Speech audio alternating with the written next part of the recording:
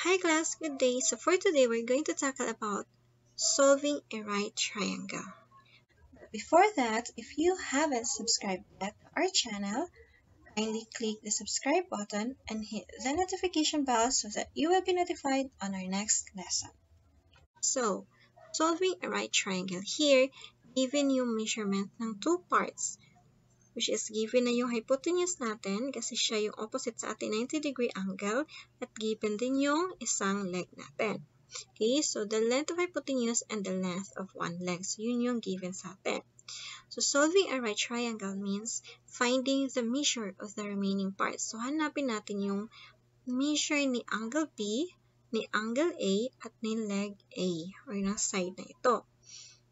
So, let us solve first nitong angle A na ito. Since given na yung, kung itong angle A ang hahanapin natin, so this will be our angle theta. So since ito yung hahanapin natin, so yung adjacent natin is ito, si 17. Okay? Then, si side B, ayan, adjacent side of angle A. So given na siya. Then mayroon na rin tayong hypotenuse. So, ibig sabihin, given sa atin yung adjacent at given din sa hypotenuse. So para makuha natin yung angle A, so we can use ka or cosine. So cosine is equal to adjacent over hypotenuse. So cos A is equal to B over C. So substitute lang natin cos A, yung hinahanap natin, then 17 over 23. 17 over 23. Then divide natin 17 divided by 23. That will give us 0.73913. So, kung napansin nyo, hindi pa siya naka-degree, right?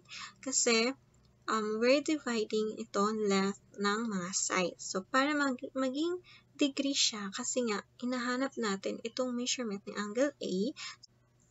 So, you can use your scientific calculator, right? So, scientific calculator ninyo class, dapat naka-degree mode siya, right? And then, all you have to do is just to press itong shift na ito. Then, press nyo yung cos, kasi cosine ito. Then, press nyo yung 0.73913. Pag napindot nyo yun, press nyo yung equal sign, lalabas na doon yung degrees niya, which is 42.34 degrees. Yan. So, therefore, yung angle A natin is 42.34 degrees. Right? So, here, meron na tayo angle A. So, hanapin naman natin si leg A at si angle B. Right? Pero una natin hanapin muna ito si angle B. So, kung naaalala nyo, ang sukat ng buong angle na isang triangle ay 180 degrees. So, meron na tayo itong 90 degrees, meron na rin tayong 42.34 degrees. Since tatlong angle lang naman yung triangle, so pwede nating isubtract yung 90 at 42 sa total na 180 degrees. At kung ano yung difference, yun yung angle B. Right? So, here, since in solution 8 was already found that 42.34 degrees yung angle A, then the sum of the angles of a triangle is 180 degrees, kaya na sinabi ko kanina. Then, si angle B is equal to 180 degrees minus natin ng 42.34 minus natin ng angle C, which is 90. So, ang sukat ng ating angle B is 47.66 degrees. Alright? So, kay leg A tayo, or sa side na ito, opposite kay angle A. So, hanapin natin yung opposite kay angle A. So, pwede na rin tayong gumamit ng Pythagorean theorem. Kung nakalimutan nyo kung ano yung Pythagorean theorem, meron akong other video about Pythagorean theorem. I'll put the link below para masundan ninyo. Alright? But you can also use the other 6 trigonometric ratios as long as magagamit niyo siya ng tama kung saan yung gagamitin yung adjacent and opposite here. Okay? So, mamaya may example ako tungkol dyan. Alright? So, here, papakita ko din sa inyo na pwede din tayong kumuha ng measurement na ito gamit yung Pythagorean theorem. So, we have here c squared is equal to a squared plus b squared. So, substitute nyo lang. C squared natin is 23. Equal to a, siya yung hinahanap natin, plus 17 squared. Okay? So, 23 squared is equal to 529. 17 squared is equal to 289. Then, apply subtraction property of equality. So, 529 minus 289, that is equal to 240. Since naka-squared ito, so let's square both sides. So, square root of 240 is equal to 15.49.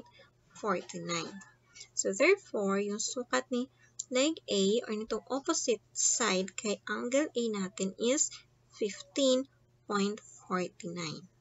Right? So, pansin nyo, hindi na siya dapat naka-degrees because we're talking about the measurement of the side or the leg. Right? Naka-degrees na siya kapag angle. Right? So, another example. Solving right triangle, given naman dito yung hypotenuse and isang acute angle. So, kung napansin nyo here, isang side lang yung given. Okay? Pero meron na tayong 58 degrees dito and angle C na 90 degrees. So, una, hanapin muna natin si angle B. So, since dalawa na yung given natin na angle, so pwede na natin isubtract itong dalawang ito sa 180 degrees. Alright? So, substitute natin si angle A, which is 58. Si angle B, siya yung hanapin natin, at si angle C is 90 degrees. Ayan. So, we have 58 plus 90, that is 148 degrees, is equal to 180. Okay, so, apply subtraction property of equality. So, we have angle B here. So, 180, magma-minus tayo ng 148 degrees. Right? So, that will give us 32 degrees. So, therefore, ito sa angle B is 32 degrees. Right? So, ano naman ang measure ni leg na ito at ni leg na ito? Yan. So, punta tayo kay side B. Ito, sa adjacent. Ayan. So, to find B, since B is the adjacent, siya yung katabi nitong angle A. Ayan, adjacent siya ni angle A. Then, since C is the hypotenuse, then we can use cosine again. So, cosine is equal to adjacent over hypotenuse. Ayan. So, substitute nyo lang. So, we have here cosine A is equal to B over C. So, si angle natin si A is 58 degrees. Ayan, substitute nyo na siya. Kasi meron na tayong angle A. So, substitute nyo na si angle A, which is 58 degrees. Then, si B, wala pa. Hanapin pa natin si B. And then, si C, or hypotenuse, which is 27. And, cross-multiply nyo lang siya. So, we have here B is equal to 27 times cosine 58 degrees. Alright? So, bago nyo siya ita-times, pwede nyo sa scientific calculator niyo, press nyo lang yung cosine, then 58 degrees equals 0.5299.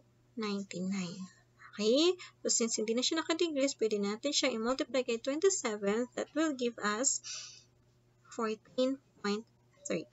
So, therefore, itong side B natin, yung leg adjacent kay angle A is 14.31. Right? So, meron na tayong adjacent. Si opposite na lang yung hahanapin natin. Si side opposite kay angle A. Tama? So, triangle BCA is right-angled as C. If C is equal to 27 and angle A is equal to 58, hahanapin natin itong A na ito. So, para mahanap natin itong A na ito, pansinin nyo na itong si A, opposite siya kay angle A. Then, si C, yung hypotenuse natin. So, pwede tayong gumamit ng sign because we have hypotenuse and we have also the angle, which is the angle A. So, hanapin natin si opposite. Okay? So, tandaan nyo class na sa paggamit ng equation, doon sa anim na equation na yun, dapat dalawa sa kanila yung given. Alright? So, here, meron na tayong angle A, meron din tayong hypotenuse. So, yung opposite na lang yung hahanapin natin. Okay? So, substitute lang natin si A, which is 58. Then, we have hypotenuse, which is 27. Sine naman ito, sine opposite hypotenuse. So, cross multiply. So, 27 sine 58 degrees. Sine 58 degrees sa scientific calculator nyo is 0.8480. Ayan. And then, multiply nyo na siya kay 27. That will give us 22.90. Right? So, therefore, itong sa leg na ito is 22.90. Okay? So, that's all for today, class. Please don't forget to give a thumbs up, share, subscribe, and hit the notification bell so that you will be notified on our next lesson. Thank you!